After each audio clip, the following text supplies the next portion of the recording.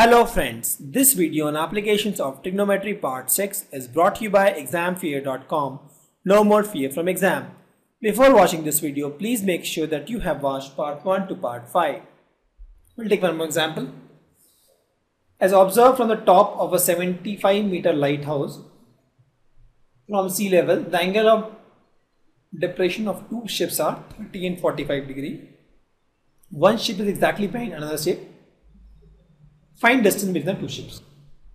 So let's take this water. Here we have this lighthouse, and there is a ship here, and the other ship is exactly behind the other ship. This is one more ship, and the question says the angle of depression of the two ships are 30 and 45 degrees. So let's draw a horizontal line here, because from the top they are asking for the angle of depression. So see, from the top. So from top we got the horizontal line, and this angle is 45 degree, and this angle is 30 degrees. So this angle is 30, the bigger angle is 45 degree. Correct? What we have to do? We have to find the distance between these two ships. What we can do? Let's make a triangle first. This is a triangle now. Let's name this triangle A, B, C, and D. So we have to find this distance. CD. Correct? And since this angle is 45, this angle will be 45. Why? Because this line, the AE line AE and BD both are horizontal lines, so they are parallel. And this angle is 30, so this angle will also be 30 degree. Correct? And the height of the tower is 75 meter given. So what we can do? We can find this distance D1, we can find this, the whole distance D2. So we can find BC and we can find BD by, we have this in this triangle ABC, we know this angle, we know this length, we can find this BC. Similarly in triangle ABD, we know this angle, we know this height AB, we can find BD. So we have BD, we have BC, we can find C. Let's do this. Now, if 45 degrees this angle C is the frame of reference in triangle ABC, will be right in triangle ABC. If C is the frame of reference, this guy becomes hypotenuse AC. This becomes perpendicular and this becomes base. Since I have to find BC, so I am dealing with P and B. Pandit Padri Prashad, Hare Hare Bol. P and B is tan, so I need to find tan angle. So I can say tan 45 degree is equal to E by B. So in this case, P is nothing but AB and B is nothing but BC, and AB is nothing but 75 and BC is something we have to find, and tan 45 is 1. So from this what we get, BC is equal to 75 meter. That is my BC. That is done. Correct? Now let's take this triangle ABD. Now we'll take triangle ABD. Similarly here also, if 30 is the frame of reference, this AD side becomes hypotenuse, this perpendicular, and BD side becomes base. So again we are dealing with perpendicular and base, so tan theta. So I'll say tan theta, that is 30 degree, is equal to P by B. Here perpendicular is nothing but AB and B is nothing but BD, base. So AB is nothing but 75 and BD is something we have to find. And this is nothing but tan 30, that is 1 by root 3. So if we solve this, we get BD is equal to 75 root 3. Correct?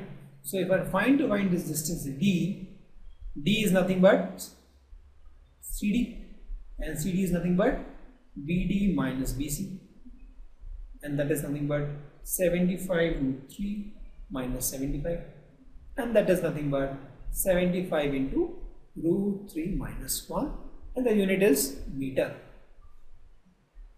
and that is the answer.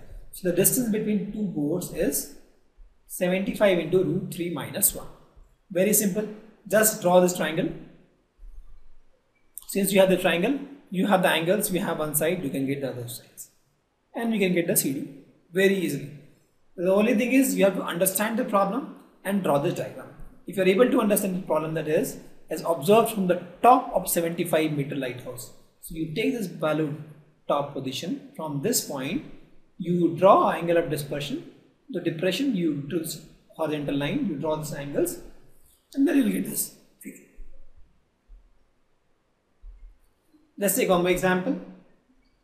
1.2 meter tall girl spots a balloon moving with the wind in the horizontal line at the height 88.2 meters from the ground.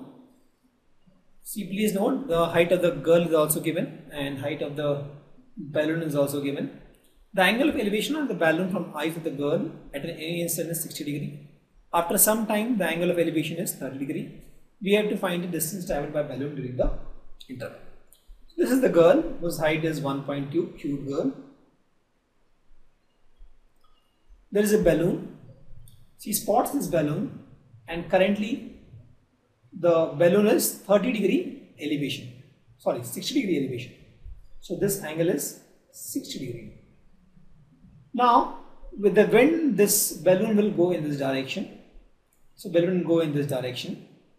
After some time, the angle of elevation of this balloon is become 30 degree. We have to find the distance traveled by the balloon during its interval. So let's draw the triangle now here. This is the triangle. We have to find this distance. Let's give this name A, B, C, D, E. We have to find this distance. This distance we will find. CD. We have to find CD. Because the balloon traveled from this point to this point, that is AE, and AE is equal to CD. Correct? So what we can do is, we are told that the height of the balloon is 88.2 from the ground. So if you take this point from here, this height, that suppose F, EF is 88.2. But DF is 1.2, the height of the girl. So this distance will be 88.2 minus 1.2. Because the height of the girl you have to subtract. So this becomes 87. So this point is 87 meter. That is given. B is 87 and this length is also 87. Now it's very simple actually. In this triangle ABC, if we can find this BC, and this triangle EDC, if we can find BD, we have BC, we have BD, we can subtract to get the distance. Correct. So we'll do the same thing. In triangle ABC, if B is the frame of reference, this will be hypotenuse, this will be perpendicular, and this will be base. Correct? I know perpendicular, I know I find base. I am trying to find relation between perpendicular and base. Pandit Badri Prasad, Hare Hare Bol, P and B is tan. So use tan here. So I'll say tan, in this case angle is 60 degree, is equal to P by B. Here P is AC and B is BC, and AC is 87 and BC is we don't know, and tan 60 is root 3. So we get BC is equal to 87 by root 3. We can rationalize this by multiplying and dividing by root 3. So root 3 is 3. 3 by 87 by 3 is 29. It becomes 29 root 3. So I got this value. BC is equal to 29 root 3. 29 root 3. This value. Now let me find BD.